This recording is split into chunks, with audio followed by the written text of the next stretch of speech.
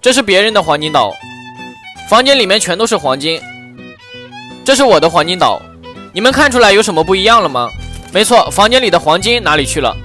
欢迎大家收看雪龙游戏解说。想必大家看到我开头的那一幕，是不是感觉非常的惊讶呢？黄金岛里的黄金怎么没了？难道说体验服又更新了吗？其实并没有。那么大家知道这是怎么回事吗？点关注，我来告诉你。哦，对了，你们是关注不了我的，因为我设置了只有无敌战士玩家才能关注我。不信你试试。想要取消黄金岛的黄金，其实非常简单。首先我们在游戏大厅勾选这个免耳麦功能，勾选了之后呢，选择黄金岛开始游戏。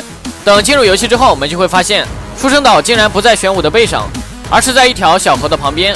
等落地之后，我们就会发现所有的黄金竟然都被取消了，取而代之的是和经典模式一样的物资刷新。